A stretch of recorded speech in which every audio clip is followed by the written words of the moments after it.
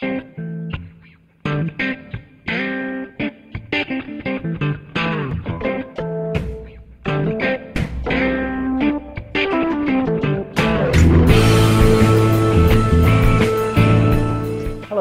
I'm Neil Brisley, Associate Professor of Finance at University of Waterloo's School of Accounting and Finance.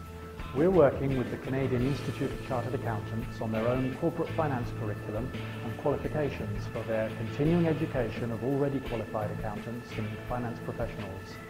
They share our goals of creating interactive, student-centered experiences to develop critical thinking, communication skills and decision-making abilities.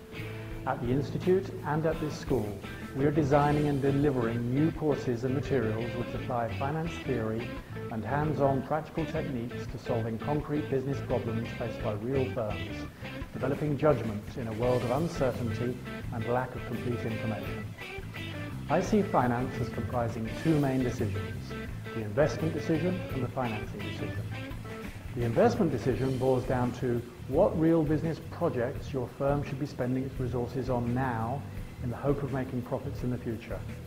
Are the possible returns sufficient to justify the investment risks you are taking? The financing decision boils down to how to raise capital when you need the money to invest in these projects.